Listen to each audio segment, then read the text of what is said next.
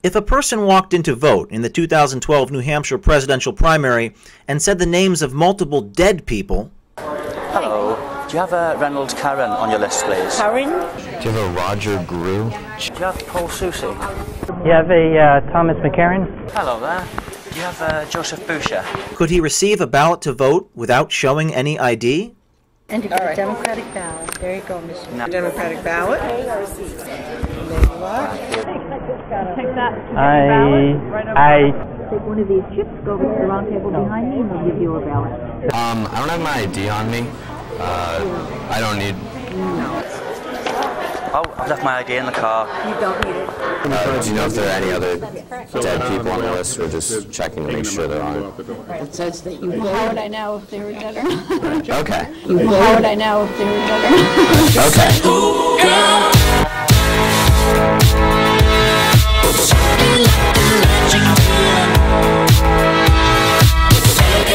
I told you, I saw some zombies voting today at the ballot. Yeah, do you have it on video? I do. Enter the Democratic ballot. There you go, Miss. Now, I'll tell you what, I've left my ID in the car, my identification. It's not required. I don't need it.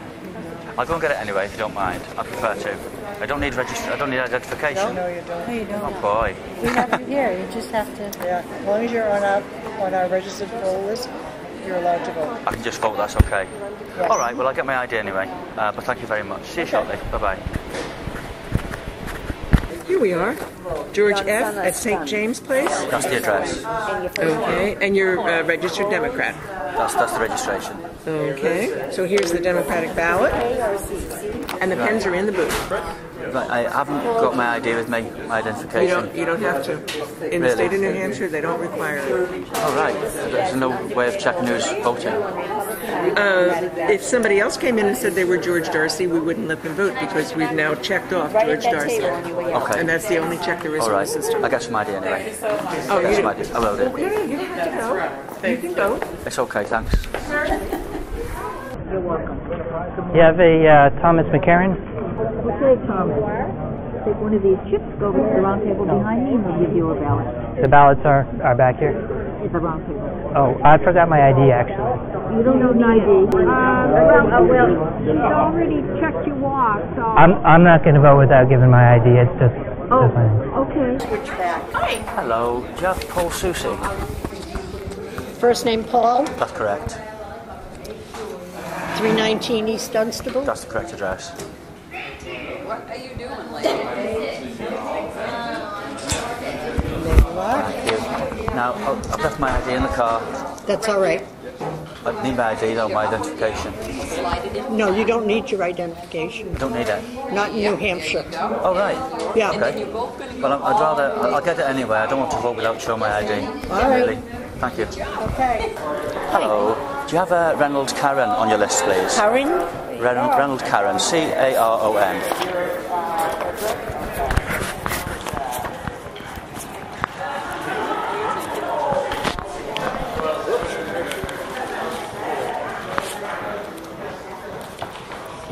Yes. 7 Coliseum Ave. That's the address. Then that's you. Hi there. Last name? Oh, I've left my ID in the car. You don't need it. I don't need ID. Look for your guy. This is New Hampshire. No ID needed. No ID needed. No, don't come back though. I remember you. All right. You're a registered Democrat. I'm not registered Democrat, actually. Oh, that's right, I'm actually sorry, yeah. You can't change. Okay, thank you for that. I'm going to get my ID anyway. I'd rather get my ID and show you. Okay. Do you have a Roger Grew? G-R-O-U-X? It's 191 Morgan. What is the address? 191 Morgan. That's it. We have you here. You're a Republican. Thank you very much. You're welcome. And the back. I don't have my ID on me. Is that... No, you're fine. I'm gonna be fine. You don't need it because you're already 191 Morgan Street. That's your address, and it's your name is Roger Grew, so you don't need ID in this state. Okay. Yeah, I'm gonna go get my ID. I just feel more comfortable. It's up to you. Okay. All right. Thanks. Do you have an Ernest Chavino? C-H.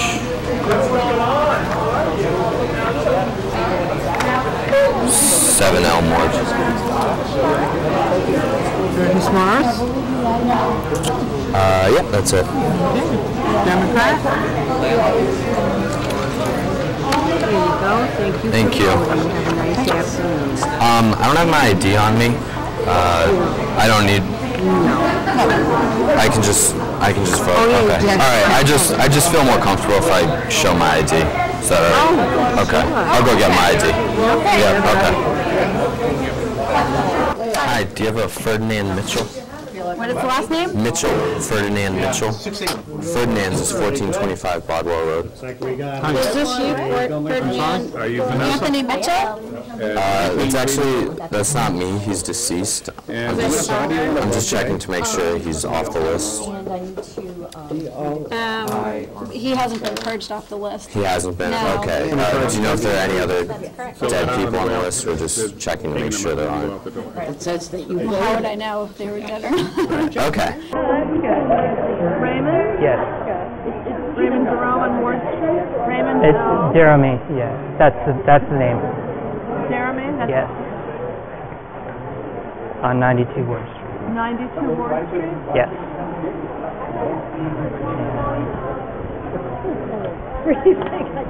Take that to get your ballot right over I don't have my ID. Oh, no, we don't require ID. You don't need ID? We don't require I require it. Show us I'll be back with my Well, ID. the state says we're not allowed to ask for identification. Okay. I'll be back with it. It's already okay. All right. So I'll be back. Thanks. Hello there. Do you have Joseph Boucher? Boucher? That's right. Hi. Did you vote in Nashua before? No. No, what you would do is you go to over to the register over there and they can register you today. I don't have any identification. You don't have to have identification. You don't have to have a license or anything? No? Well, They would like to have it because they can follow it, but it is not mandatory. Well, I'll get it from the car anyway. Okay. Do you have a Thornton Cody? To the end of the table for a ballot. Thank you.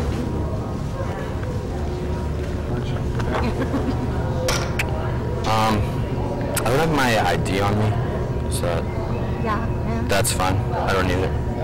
Okay, don't need it. Okay. Maybe someday you will, but right now you don't. Okay, yeah, I just feel more comfortable showing my ID. So in theory, somebody could have backed them in and give a name and address or confirm name and address and vote. So how does that work? How do you feel about that? I've been at this March will be 43 years for me, and to the best of my knowledge, I've never had it happen. But in theory, I guess that's... In theory, it could happen. So somebody who died, for example, somebody could come in and cast a vote. Well, not really, because basically we're now tied into a statewide system. Right. So when somebody passes away, that name is immediately dropped from the statewide network. Is it always dropped immediately? Yes. So well, within a matter of days. A matter of days? Yes. So is that an automatic thing that is fail-safe, absolutely foolproof? We would like to believe that it is, but then again, the system is only as fail-proof, or machine is only as fail-proof as the person that inputs the data. And how often is the voting register updated? As far as deaths and that kind of thing, it was on an ongoing basis. Right. My supervisors are in session once a week. And if their death wasn't reported, somebody could come in back and vote for them for 10 years. Right. Except it would be such an anomaly to have that happen. Right. Is it possible? Yes. Do I believe it could happen? No. It couldn't happen? I don't believe that it could to the extent of 10 years. Okay. But in a normal situation, could somebody come in off the street, for example, and just vote and name for that person? Would that happen? Could it happen? It could happen, but I would say it would be so helpful. I mean, we go to great lengths with the state system, and for instance, my supervisors go through the newspapers daily to look at any obituary that's published. Okay. And then they can pull them out of the rates. So you check the papers, the newspapers is the best means you have for establishing... Well, also vital statistics in Harvard. So I mean, it's sort of this kind of a deal. Yeah. There isn't just a one prong, it's multiple prongs interacting. So ultimately, you're hoping that one of those prongs will work. We are. That's great. Thank you very much indeed. My pleasure. I really appreciate it. Reporting for the Project Veritas, James O'Keefe and Spencer Meads.